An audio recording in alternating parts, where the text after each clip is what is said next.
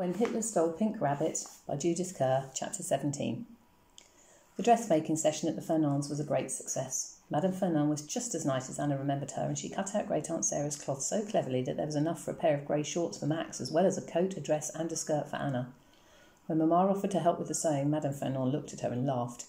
"You go and play the piano," she said. "I'll get on with this." "But I've even brought some sewing things," said Mamma. She dug in her handbag and produced an elderly reel of white cotton and a needle. "My dear," said Madame Fernand quite kindly, "I wouldn't trust you to hem a handkerchief." So Mamma played the piano at one end of the Fernands' pleasant sitting room, while Madame Fernand sewed at the other, and Anna and Max went off to play with the Fernands' daughter Francine. Max had grave doubts about Francine before they came. "I don't want to play with a girl," he'd said, and even claimed that he couldn't come because of his homework. "You've never been so keen on your homework before," said Mamma crossly, but it wasn't really fair, because lately, in his efforts to learn French as fast as possible, Max had become much more conscientious about school. He was deeply offended and scowled at everyone until they arrived at the Fernands' flat, and Francine opened the door for them. Then his scowl quickly disappeared. She was a remarkably pretty girl with long honey-coloured hair and large grey eyes. "You must be Francine," said Max, and added untruthfully in surprisingly good French, "I have so much looked forward to meeting you." Francine had quite a lot of toys and a big white cat. The cat immediately took possession of Anna and sat on her lap, while Francine searched for something in her toy cupboard. At last she found it. "This is what I got for my birthday," she said, and produced a games compendium, very like the one Anna and Max had owned in Germany. Max's eyes met Anna's over the cat's white fur. "Can I see?" he asked, and had it open almost before Francine agreed. He took a long time looking at the contents, fingering the dice, the chessmen, the different kinds of playing cards. "We used to have a box of games like this," he said at last, "only ours had dominoes as well." Francine looked a little put out at having her birthday present belittled. "What happened to yours?" she asked. "We had to leave it behind," said Max, and added gloomily, "I expect Hitler plays with it now."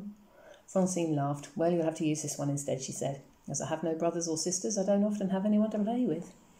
After this, they played Ludo and Snakes and Ladders all afternoon. It was nice because the white cat sat on Anna's lap, and there was no need for her to speak much French during the games.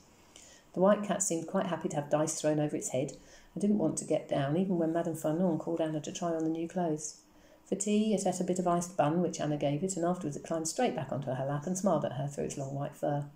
When it was time to leave, it followed her to the front door. "What a pretty cat," said Mamma when she saw it. Anna was longing to tell her how it had sat on her lap while she played Ludo, but thought it would be rude to speak German when Madame Fernand couldn't understand it, so very haltingly she explained in French.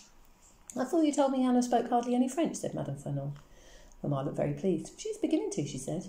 "Beginning to!" exclaimed Madame Fernand. "I've never seen two children learn a language so fast. Max sounds almost like a French boy at times, and as for Anna, only a month or two ago she could hardly say a word, and now she understands everything." It was not quite true. There were still a lot of things Anna couldn't understand, but she was delighted just the same. She'd been so impressed with Max's rapid progress that she hadn't noticed how much she herself had improved. Madame Fernand wanted them all to come again the following Sunday so that Anna could have the final fitting, but Mamma said, "No, next time all the Fernands must come to them." And thus began a series of visits which both families found so pleasant that it soon became a regular arrangement. Papa especially enjoyed Monsieur Fernand's company. He was a large, clever-looking man, and often while the children played in the dining room at home, Anna could hear his deep voice and Papa's in the bedroom turned sitting room next door. They seemed to have endless things to talk about, and sometimes Anna could hear them laughing loudly together. This always pleased her because she hated the tired look on Papa's face when he'd heard about Great Aunt Sarah's cloth. She'd noticed since that this look occasionally returned, usually when Mamma was talking about money. Monsieur Fernand was always able to keep the look at bay. The new clothes were soon finished and turned out to be the nicest Anna had ever had. She went to show them to Great Aunt Sarah the very first time she wore them, and took with her a poem she'd composed specially as a thanks offering. It described all the clothes in detail and ended with the lines, "And I am the happy wearer."